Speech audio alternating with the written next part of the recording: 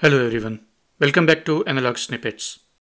In my past video, I described 4 categories of questions that can be asked to an experienced analog engineer. And then I said that out of these 4 categories, this second one is probably the most difficult category. And some interviewers spend most of their time on this category. I confess that I used to be one such interviewer. I used to spend most of my interview time on analog fundamentals. Over the years, I have changed my approach and now I try to spend some time on each of these categories. But over the years, I have accumulated a set of questions on analog fundamentals. And I have accumulated some data on where most of the people struggle. So in this video, I'm going to give away my set of fundamental questions that I used to ask. This video focuses on RLC circuits. I will not provide the answers. I will leave it up to you to figure those out. So let's start. I start my interview with a very simple circuit, a simple RC circuit. Consider a simple RC circuit with an ideal R and ideal C. Now plot a step response and the Bode plot with both gain and phase. I don't expect you to write equations to answer these questions. About 90% of people are able to answer this question. But it is the next variety that throws 90% of the people out of the track. And the variety is now replace the positions of R's and C's. Now again plot the step response and the Bode plot. And most people struggle big time with this question. I usually need to give a lot of hints to help the candidate. I can only remember 2, at most 3 people who could answer this question without trouble. With some hints, 60-70% people are able to plot the step response and magnitude Bode plot. But about 90% people still fail to plot the phase. Some people resort to writing equations and then they can make head and tail of this question. Okay, my next variety on the same circuit. Replace input voltage source by input current source. Assume that capacitor is discharged initially and then plot the step response of Vout and V1. And a lot of people find these questions very difficult to answer. So I approach it in slightly simpler way. Just consider a current charging a capacitor and plot this voltage. And about 60-70% of people are able to plot this voltage. Then I start to add the more complications. I'll come back to these questions in a minute, but let me mention another question that I sometimes asked. And I asked the ramp response of RC circuit. Assume that the capacitor is discharged initially and the input is a steady ramp voltage. Plot the Vout. Again, this is a question where a lot of people struggle. I also asked to plot the current of this ramp response. Another variation of this ramp question is adding this additional branch R2C2. In fact, this circuit was another of my favorite circuit. And I used to ask the poles and 0 if your output is at V2 or if it is at Vout. Okay, let's now consider the questions on RC circuit with current source as input. So, start with plotting V1 with a step current at the input. Then add a resistor R in series and then plot V1 and also Vin. Then add another branch containing R2 and C2 and plot V1 and Vin again. Then add a resistor in parallel with C and plot V1. Here I am expecting a qualitative or approximate waveform. And you need to draw it using your intuition, not equations. Over the years, I have seen a lot of people struggling with these kind of questions. So my expectation now is that it's okay if you struggle with it at first, but you should be able to arrive at the answer with the hints I give you. I finished this section on RC circuit usually with a question on noise. Consider this basic RC circuit again.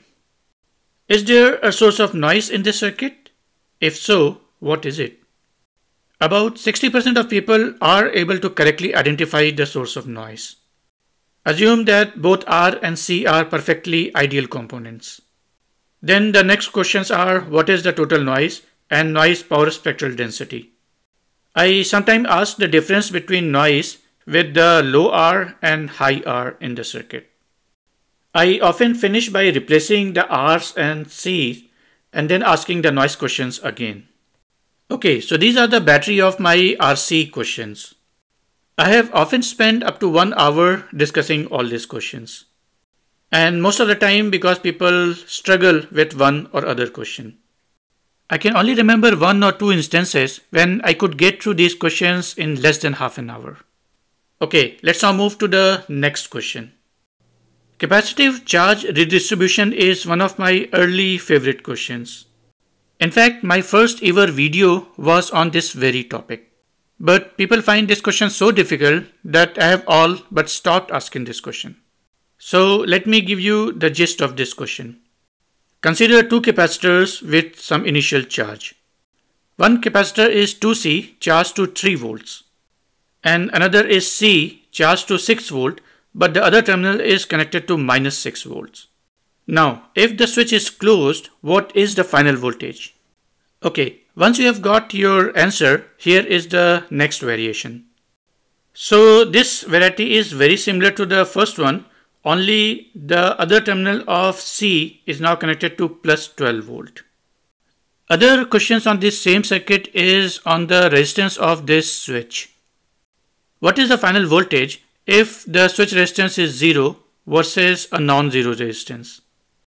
Are there any losses in this charge transfer process? Compare the losses when this switch resistance is 0 and non-zero. See if you can answer these questions. Okay, let's move to the next one. My next question is the general RLC network. Consider this RLC network. What is the gain of this network at DC and at very, very high frequencies? Most people actually are able to answer these 2 questions. The next question is a little more difficult. Tell the number of poles and zeros in this network. Many people are able to tell the number of poles, but several struggle with number of zeros. See if you can figure it out without writing the equation. Some variety on this question is I short 1 or 2 resistances and then ask the question again. Say for example R4 is short. What would happen at very low frequencies and very high frequencies? I also sometimes ask to assume some values of these components and plot an asymptotic Bode plot, considering that at a time only 1 pole or 1 zero comes in the picture. Okay, let's move on to my last category of RLC questions. This category of question contains just 1 resistor and a current source. Consider a DC current source connected to a resistor generating a voltage V out.